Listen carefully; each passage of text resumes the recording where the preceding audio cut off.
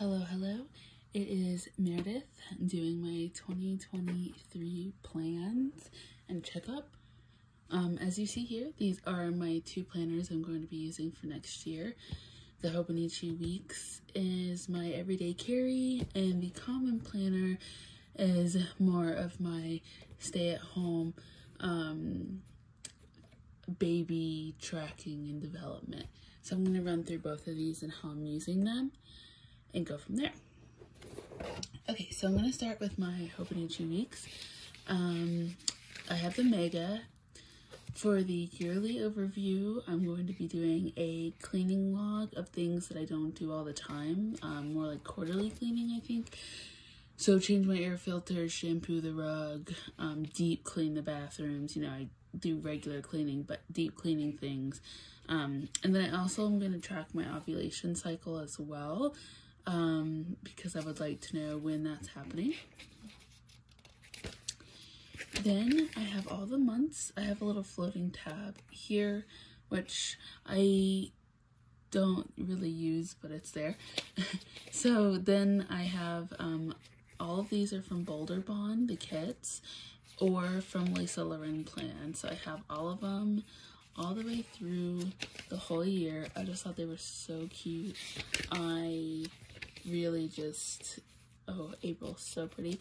I really just had to go through and put all of these in.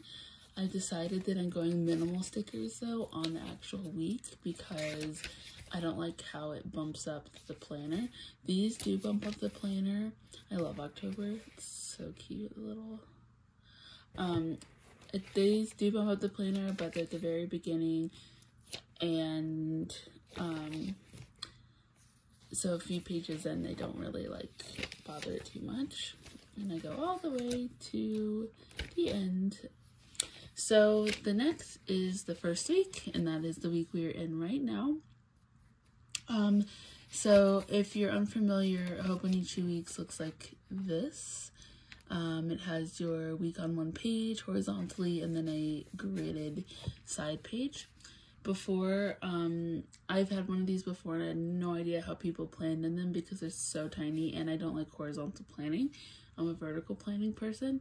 But then I saw someone with a similar setup that a few people do this, but they divided their week over here vertically. So now I do plan vertically in these 4 boxes and then extras over here. So how I have this set up is I have all of my timed plans, my to-do list of the day, my cleaning list for the day, and my gratitude. Then I count my steps, my sleep, because I have a baby right now, orders that are coming in, dinner plans, and a running to-do list for the week. So this is, I filled out more so week, and as you see, I have everything over here that I have specific timed, my to-do list. I have a couple stickers here and there, but not like very many. I put balloon stickers when there's a birthday. I have these little just do not give up stickers that I randomly put, not every week, in my trash sticker, and then sometimes I put a little emoji girl, but that's pretty much about it. And then this is kind of how I track my sleep. The dots are when my baby wakes up, and if there's a big space, that means I was awake for that period of time. If the baby just woke up and it was like a 5-minute put back down, I don't put a space because I'm up and down within a couple of minutes. And then for my pen, I use the Tombow mono drawing pen because this does not smear. Once it's dried down after like 10 seconds, it doesn't smear at all. Love that. And then I use the mild liners to highlight when day goes by and all of the things that I do. And I do use a color of the month. So for November, I had this brown color because my kit, which is in my old Hobonichi, was more, you know, fall based. And then for the Christmas month, I'm using this green pen. For January, which is blue, I'll use blue, so on and so forth. So I really like this so far. So I'm going to set all my weeks up like this for the next coming time. And then in the back, I have the Mega. So I decided to use this for my collections. But I have some stuff for my baby, like his height and weight and how he's sleeping, and then my height or my weight. I know what my height is, that's not changing anymore. It could be shrinking, but then I have like to go-to meals. I want to do baby-led weaning, so all of his foods he's tried, and then I'm doing the 52 lists. So I have some pages set out for the 52 lists, and then also tracking his naps, which I need to put one in, and I'm gonna do that right here on camera, because today is December 2nd, and he put himself to sleep about 5 minutes ago, so we're gonna say that was 10:45. I did feed him, which made him very drowsy, but we're doing sleep training right now, and working on putting himself to sleep. So I should have fed him a little earlier, but he's in this mood right now where I'm breastfeeding him, and if he's not hungry, he will bite down. So it's kind of making me a little nervous, and I'm gonna have to probably figure that out. But anyways, I'm tracking his napping here as sleep training goes on, and then I just have blank pages pretty much in the back.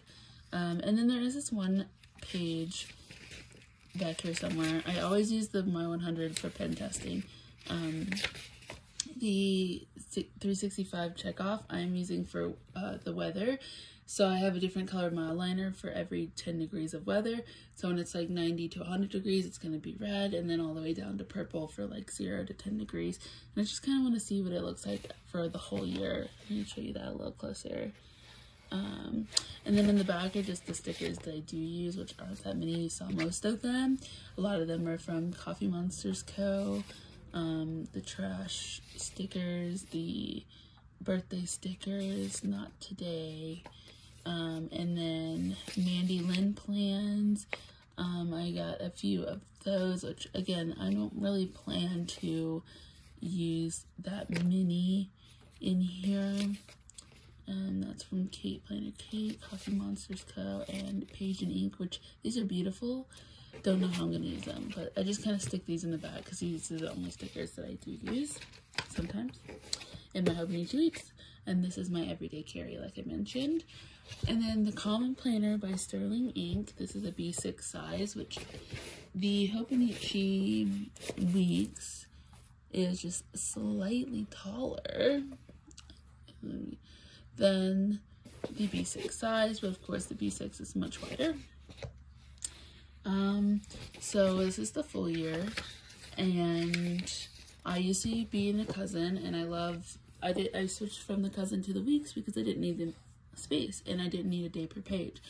So this is perfect for me, and if I go back to work, I'll probably switch to using this as my everyday carry, but for now, this is where we're at. So in the very beginning, you have a blank page, and then you have your goal breakdown. I know everyone says this, but it's hard to see. It says someday, 1 year, half year, quarter, monthly, weekly, and daily. And then you have your quarter one here, which it says priorities, January, February, March, and then January, February, March.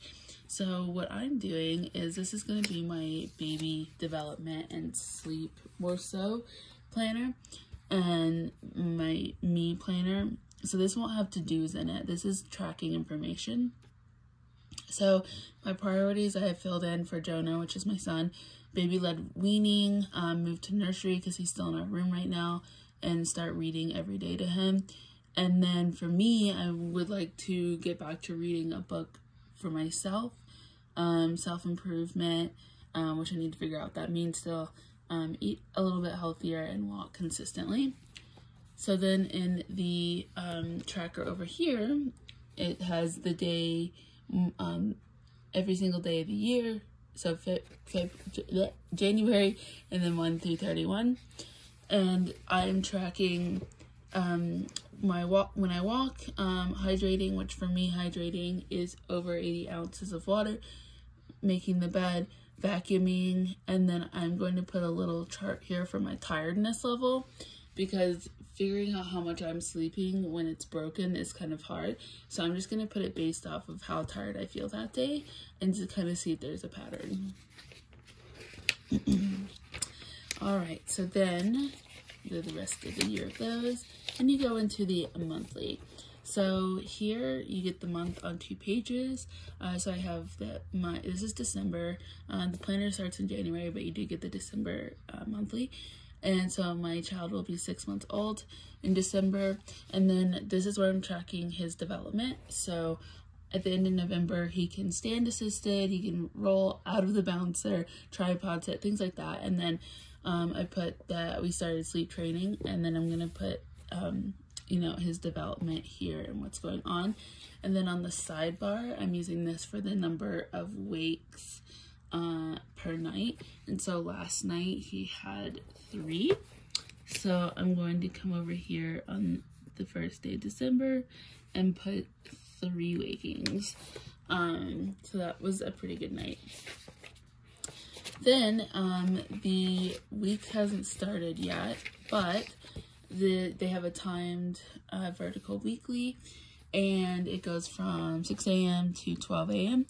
So what I want to do this for is how my day actually goes, and I'm very excited about this, like how long it takes me to put him down, how long he slept, how much I'm cleaning when we're walking and exercising, like what does our day actually look like, and then we can make adjustments based off of the habits that I see. Like if he gets tired every single day at 10:30, maybe we put him down at 10:30, but when we need to take away a nap, we play with taking away that nap or moving up the next nap, seeing what our day looks like. I'm very excited to use this. And then last but not least, you have 369 daily pages. If they're not daily because they're not dated, it's literally just a astrology notebook back here. So I'm using this for whatever I feel like. I think I'm going to do some journaling back here because the first time I used this was for sleep training, and then the first day, which I didn't do it correctly, but then I just kind of put a little excerpt on how sleep training makes me feel, and how hopefully we can get over this hump, and then we can all be sleeping a little bit better. What's crazy is from after he was like a month old, he slept from a month old to 4 months old. He slept through the night, anywhere from 8 to 12 hours every single night. And then he hit his 4-month regression, and he hasn't been able to sleep without me rocking him since then. And it just kept getting worse and worse. And then we got COVID, and then it got really bad, which I understand, sick baby wants to be with his mom. So we started co-sleeping, but I don't sleep good when we're co-sleeping because he wants to be nuzzled up against me and I want him to be safe. So I'm kind of like on alert, and also can't move because he wants to be cuddled up against me. So I'm like, I don't want to do this co-sleeping. Like, it does have some pros, like, and cons, or some pros too. But his crib is right next to me, and I'd rather him just be right next to me in a crib than in bed with me. So right now we're sleep training. He doesn't mind the crib. It's really just now putting himself to sleep, and then he wakes up a lot, and can he put himself back to sleep when he wakes up. So I'm just going to be using this as whatever I see fit, and probably most likely journaling. So that is how I'm using these two in tandem. I have a Naya paper recover coming, which I'm very excited, but that'll probably take a little bit of time. And then I also have Lauren Phelps Designs clear covers for both of these coming, because I feel like this needs something on top of it. Like, I feel like I could use this all year and it'd be fine, but I don't feel the same way about this. I feel like this is going to show wear and tear and rip. And then I also have a Rickshaw A5 bag coming to put everything in, as well as a pin case from him. Go check out Planner Mumsy on his pin cases. They look amazing. And while I don't have them here in this video, I do have a TWSBI Eco fountain pen that I've been playing with, that I'm still trying to get my footing with. I journaled that you saw back here was with the TWSBI Eco, and I'm just trying to figure out how I like it when I want to use it. I think that it's more going to be a cursive journaling pen for me, and not what I thought it was going to be, which is just using it in here. But I tried to draw the lines out with it, and it just did not work out for me. And then I write in print a lot of the time. It's kind of like a print / cursive mix, which makes it just look messy. But it worked. The TWSBI Eco is working well for me for cursive, but not really that well for just like writing down quick to-dos and all that. So I'm gonna stick with the Tombow for that, and then the TWSBI in my journaling, and then the model liners for highlighting with. Alright everybody, that is it. Check out my Instagram where I post my weekly layouts of the Hobonichi, and I'll probably do the same thing for the common planner for next year. But I hope everyone has a great rest of your day, and thank you so much for watching. Bye.